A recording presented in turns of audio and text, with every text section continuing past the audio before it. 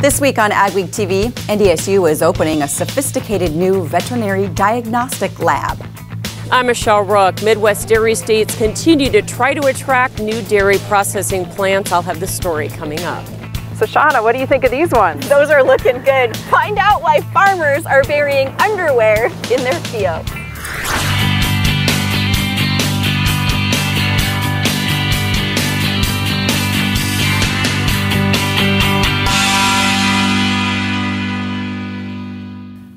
Welcome to AgweekTV. I'm Shauna Olson. The dairy industry has been making a strong comeback in parts of South Dakota and Minnesota. South Dakota has been recruiting new dairies from places like California and Europe. In fact, efforts to bring more dairy operations to the I-29 corridor have been so successful, there's a milk surplus. Now there's a need for more dairy processing infrastructure. Michelle Rook reports from the World Dairy Expo. Midwest dairy states are facing a processing deficit and are here at the World Dairy Expo trying to recruit new dairy processing plants.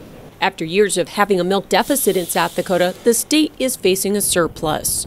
Fewer cows are making more milk, and we've added enough cows in the state of South Dakota. We've filled our dairy processing plants today. So World Dairy Expo was another recruitment trip for the state. What we're trying to do now is find alternative methods of processors coming into the state of South Dakota. Beyond finding the right site, the biggest challenge is the high cost to build. It is very expensive. I mean, when you're talking $200 million for a plant or higher, it takes time. In the meantime, there are existing processors expanding within the region. We're finally in the process of growing our plant in Sanborn, Iowa, more than doubling the capacity there. And he says that's far less costly than building new. We can maybe expand Sanborn for $20 million or maybe less. Producers admit processing expansion can be a bit of a chicken and egg proposition. They need the milk and they need to be able to market the finished product. So there's a lot of moving pieces. However, he says it's necessary for the future of the entire dairy industry. In Madison, Wisconsin, I'm Michelle Rook reporting for AgWeek. A central Minnesota dairy farm is adding value to its operation with the help of family. Jerry Jennison added a creamery at the farm and started making and selling cheese with his wife and daughters. Jonathan Knutson has more. This Minnesota farm family is very good at milking cows. It's also getting really good at making cheese. So Redhead Creamery, it seemed like an obvious name for us. My three sisters, all with red hair. It's especially really fun when we're all at one event together and people see all the redheads together representing a company. They milk 185 cows. Some of their milk is used for their cheese. Lisa's passion for making cheese led her back to the farm after college. Jerry Jennison says adding value to their dairy operation by making and selling cheese with his wife and daughters is a lot of fun. How many people ever get a chance to have their child come home to work with you? And we never doubted that we would do whatever we could to try to make that happen. They have a state-inspected cheese plant on their property. Some of their cheese is sold in a small restaurant and retail store at the farm. We're foodies. We love food, and so we bring people from, you know, as close as our next door neighbors to people that live in Florida or Texas. We get a lot of out-of-state visitors and a lot of metro area visitors as well. Adding value is so important in ag. So is having fun. This family business is doing both. For Ag Week, I'm Jonathan Knutson. They have about 15 full and part-time employees. You can check them out at redheadcreamery.com. NDSU has an impressive veterinary diagnostic lab opening this month. The $18 million lab is a frontline defense to protect the region's livestock industry from disease threats. Lab Director Brett Webb says the new facility just west of I-29 on 19th Avenue fits in well with other animal ag facilities west of the campus. Webb says the lab offers 100 different tests. The staff does up to 80,000 tests a year. It provides surveillance and rapid diagnosis of diseases or toxins in feed that can have big impacts on producers. Really having this facility that's set up appropriately it's efficient, and we can work with a lot of those disease agents safely is going to be pretty amazing. We're really close to the rest of our animal research units here along 19th Avenue, so it really fits in nicely with the rest of the livestock research we're doing. They get samples in from across the region and in some cases across the country. One of the things I think it's particularly known for is the toxicology work that they do here. When there's toxicology work to be done in livestock, this is probably one of the premier labs that people across the country look to. The lab has 4 faculty with about 16 part-time staff. Nearly half the budget comes from testing fees and grants. The lab replaces a smaller one in Van Ness Hall on the main campus. An NDSU engineer is studying a high-tech probe that could someday be deployed on drones to scout crops for disease and insects more efficiently. NDSU is working with a tech company to develop the probe. Currently, the probe is about 3 feet long and is held by a crop scout walking through a field. John Nowatzki works with the drone program at NDSU. He hopes it can be made small enough to put on a drone for faster aerial data collection. What constitutes success with it is whether, from a technological point of view, can we make it small enough to mount it on a drone. And in order to do that, we're going to have to make it lighter. Nowatzki has applied for a $50,000 state grant for more research. It would be matched by the company that developed the probe. Ahead on AgweekTV, a Minnesota grower is raising popcorn that you don't even have to take off the cob.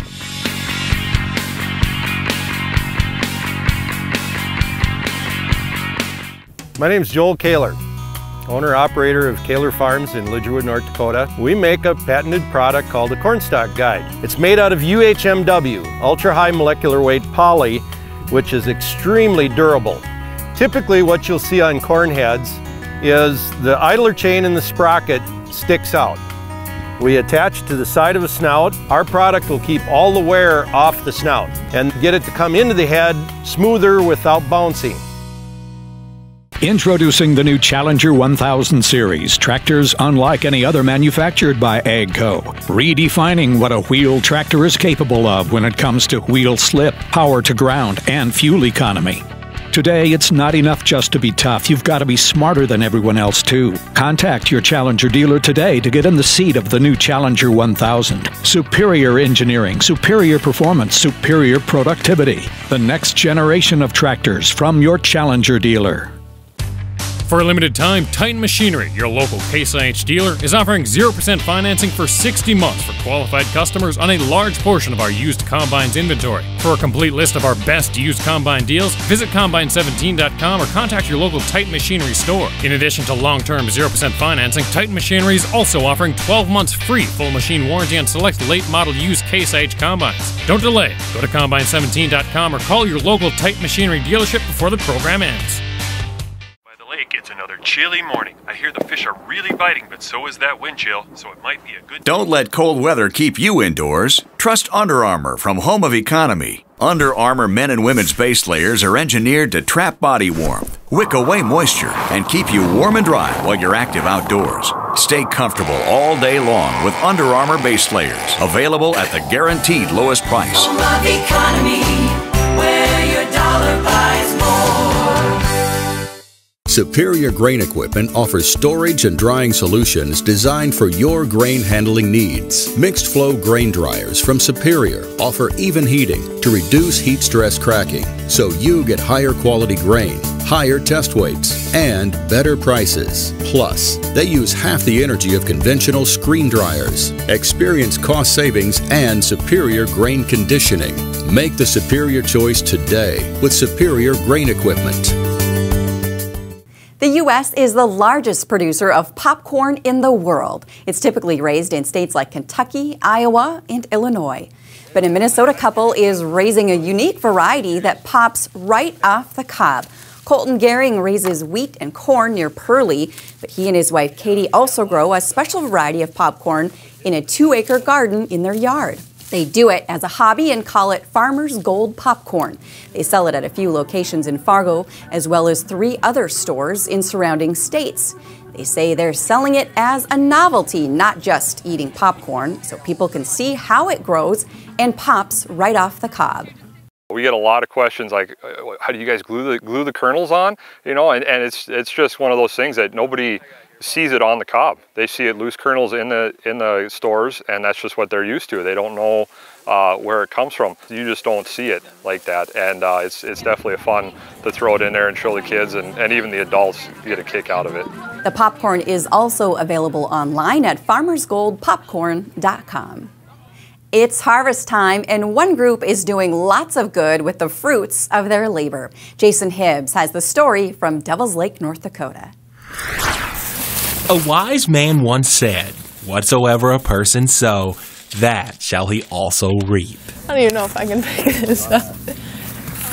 Shay, could you help me? And students at Lake Region State College's Precision Ag program have been reaping and sowing all semester. I did not know that at first. I just thought we were planting a garden. Grafton sophomore Jossie Nelson wasn't sure what they'd be doing with all the produce they picked, but now I think about that all the time. It's almost all she thinks about.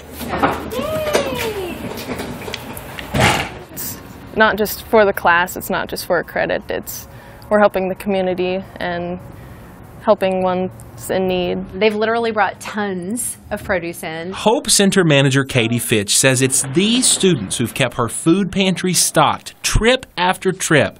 And this is the good stuff. It's fresh and healthy. When the college pulls up on 3rd Street in the middle of downtown with a truckload of corn, every once in a while, word gets out around town, and so people start to know about that. And not just that you can get help if you need it, but that you can give. It's really gotten out that, oh gosh, if you've got extra produce from your backyard to, your field, you can bring it into the Hope Center. She says after hearing about the students, many people who had never given before were so inspired that they've become regular donors. And when Jossie is finished with the 2-year program at the end of this school year, she wants to go back to her hometown, grow a garden, and partner with her local food pantry. This program just has helped me open up my eyes and what I can do. It is true. We reap what we sow. And here, there's a harvest of hope. Every farmer has an effect on the world. And there's plenty to go around. The program's director says the 41 acres of field corn they grew will be sold and likely used for livestock feed. Coming up on AgweekTV, see why some farmers are putting tidy whities in their fields. But first, your agri-weather forecast. How long will the above-average October temperatures stay around?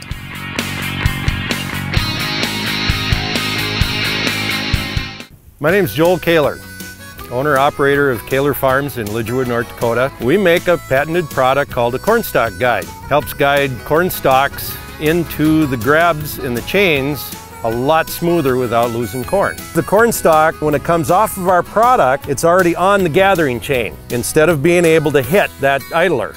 Our product will keep all the wear off the snout and get it to come into the head smoother without bouncing. I'm 120, I'm 30, I'm 30, 55, once around the block, 212 miles right here, now half them times up. So if you're thinking about selling a piece of land, or you're looking to sell some farm equipment, or if you're thinking about a retirement or involved in an estate, give us a call. We'll sit down and tell you all about the Steffes way. We think it's a good way. That's how we approach it. If any of those are in your plans, give us a call or go to steffesgroup.com. Learn all about us. Hope to hear from you. Dig, lay, and bury drain tile all in one pass with the Crary Tile Pro Plow. The Crary Tile Pro Plow lays tile up to 7 feet deep with boot sizes of 4 to 12 inches. Advantages of installing drain tile to your field provides increased overall yield, improved soil moisture levels, and controls soil erosion. It pays to tile with a Crary Tile Pro. To locate a dealer near you, visit www.crarytilepro.com.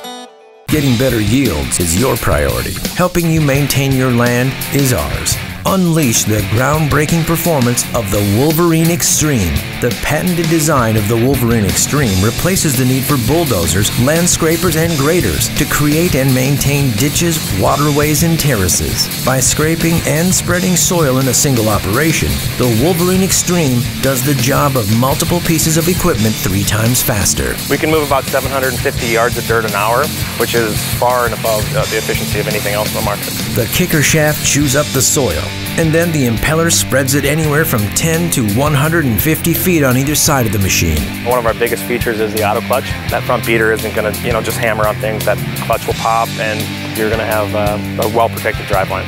The Wolverine Extreme sets a new standard in ditcher performance. Unleash the groundbreaking performance of the Wolverine Extreme. Call Dynamic Ditchers today to schedule a free demo.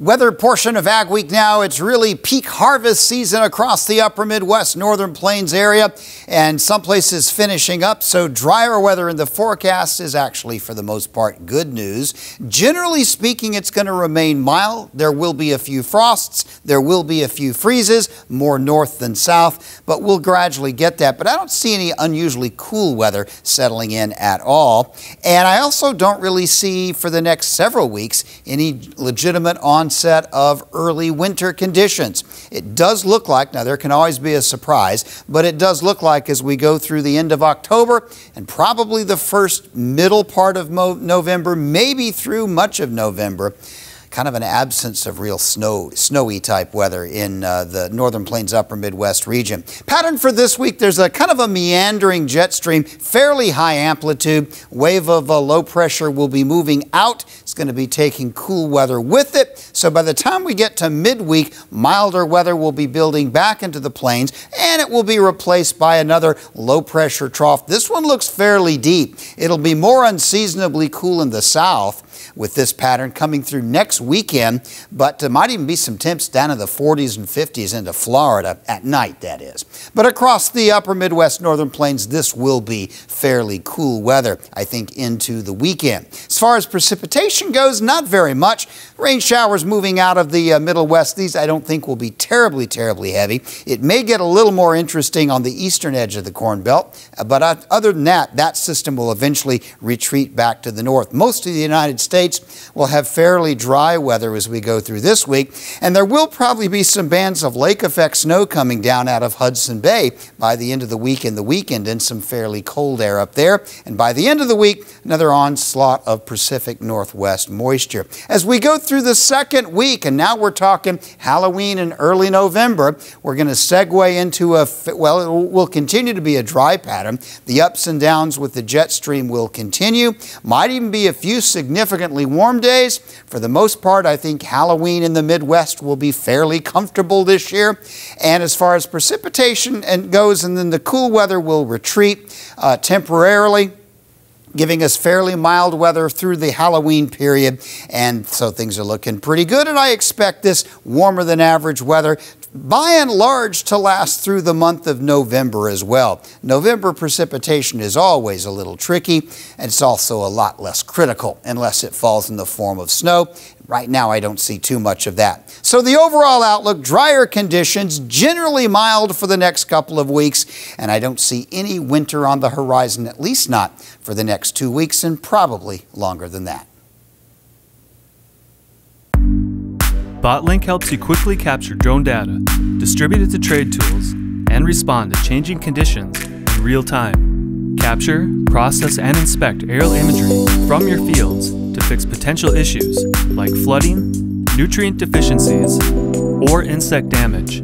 Easily upload drone imagery to our cloud-based software to create valuable, high-definition maps that will help save you time and make smarter business decisions to save you money. If you get right down to it, what's a farmer's job? Well, farmer's job is to feed people. Farmers collectively, our job is to feed the world. At Peterson Farm Seed, we get to have a little bit bigger picture right in our region. We get to help those farmers that we work with increase their productivity, increase the yields that they get on their farms, and as a result, more people can eat. Upgrade your trailer to electric with the Rolltech electric system from AgriCover. Strong, flexible pivot arms and motor mount rotate and telescope, allowing the roll tube to rise and flex over heaped loads. The positive automatic lock is impossible to back off to control the flow of grain. This integrated system uses one wireless remote to operate up to 10 tarps and hoppers, keeping your driver out of the dust, rain, and harm's way. See the Rolltech system in action at an AgriCover dealer near you. Micro Essentials is a unique product. What makes it different than other products, it has 4 different nutrients: nitrogen, phosphorus, sulfur, which is 2 forms of sulfur, and zinc in every granule. The sulfate sulfur, we get the bulk of the use of it the first year. The elemental breaks down over time. It's a huge benefit for the grower. It's giving them the opportunity to get more nutrients in one.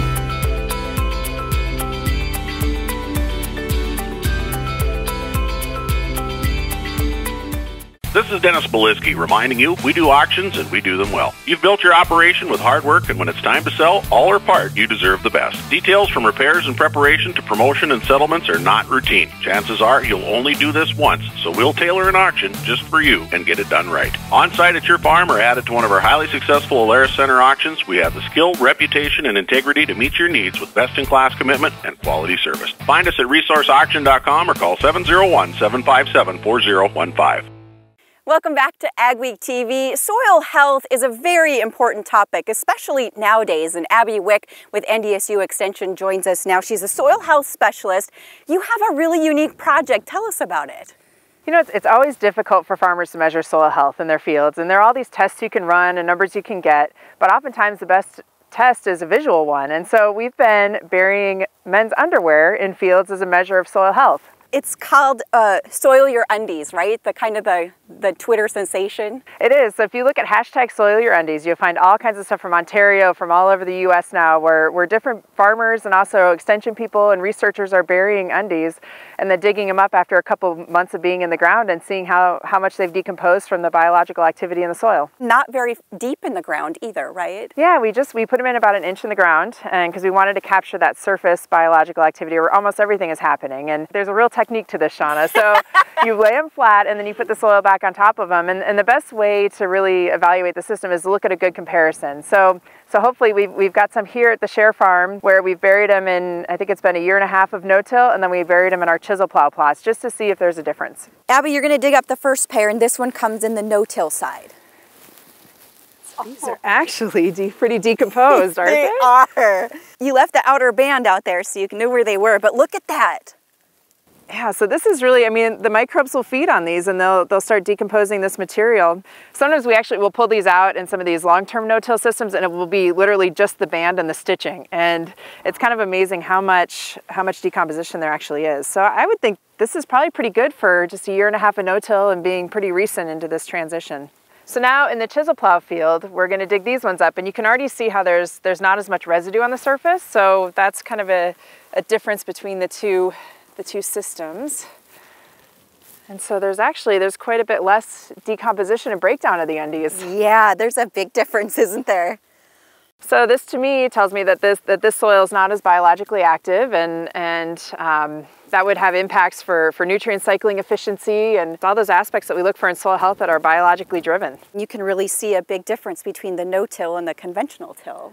I think so. After just 1.5 years of reducing tillage, and we did incorporate some cover crops into the system, that's really jump-started the biology in the soils and helped them decompose. Abby, thanks for letting us come out and check out your underwear here today. Anytime, Shauna. I got them buried all over the state.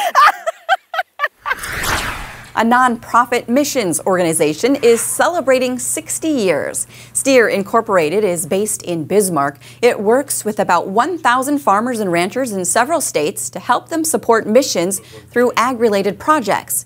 Keith Cost is the executive director of Steer. He says it works well for producers because they are equity rich and might not have the cash to write out a check to support a missionary. That's where Steer comes in, because they can take a couple cows and run it with their herd and they hardly notice it. And when it comes time to sell, they just sell the average of their calves and they have the check made out at the sale barn to Steer so it doesn't enter into their account, and they help support missions, and they could never write that check out themselves. Steer has programs for feeder cattle, crops, sheep, hogs, and dairy. Still ahead on AgweekTV, a North Dakota rancher is honored for his conservation work.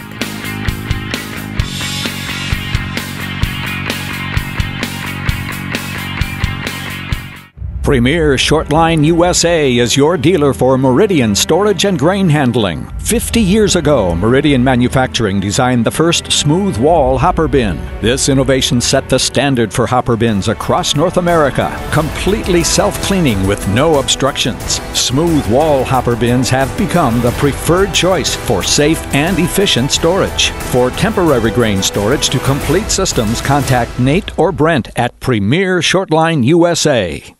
Advanced biofuel for America's diesel engines is clean burning and made from renewable sources like soybean oil. Biodiesel fuel works in any diesel engine, reducing emissions, helping us breathe cleaner air. Biodiesel adds value to North Dakota soybeans, creating jobs, improving the environment, increasing our energy independence. Biodiesel, it starts with soybeans, it's fueling America. Total Ag Industries is the leader in total control. The future of ceramic nozzle technology is here today with the Total Ag Air Induction Turbo Nozzle, the only ceramic triple spray nozzle on the market. Works with all sprayers for better weed control and wheel tracks. They could be the last spray nozzles you'll ever need. I'm really impressed with them. It just amazes me how they work so well. Contact Total Ag by phone or visit totalag.com. BotLink helps you quickly capture drone data, distribute it to trade tools, and respond to changing conditions in real time. Capture, process, and inspect aerial imagery from your fields to fix potential issues like flooding, nutrient deficiencies, or insect damage. Easily upload drone imagery to our cloud-based software to create valuable, high-definition maps that will help save you time and make smarter business decisions to save you money. Mayo Manufacturing, your Red River Valley source for Batco.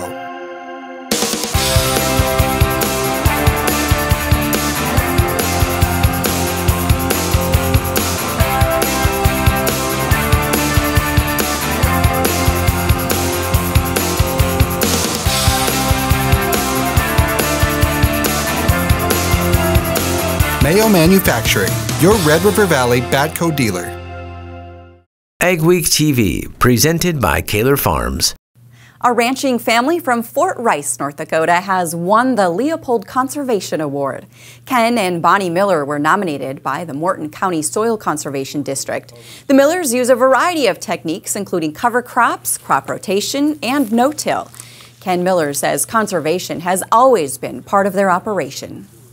Healing the land, regenerating the land, with conserving the land, improving it, again, with the practice we've been doing, you can heal the land very quickly and do it very economically, too.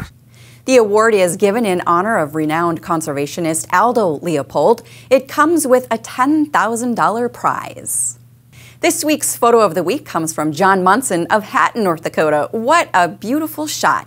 It was taken as the sun was going down on a day he was combining pinto beans. We'd love to see your ag photos on our show. Email it along with a description to photos@agweek.com. Thanks for watching this week's edition of AgWeek TV. For all your ag news, go to agweek.com and be sure to follow us on Facebook and Twitter as well. See you next week.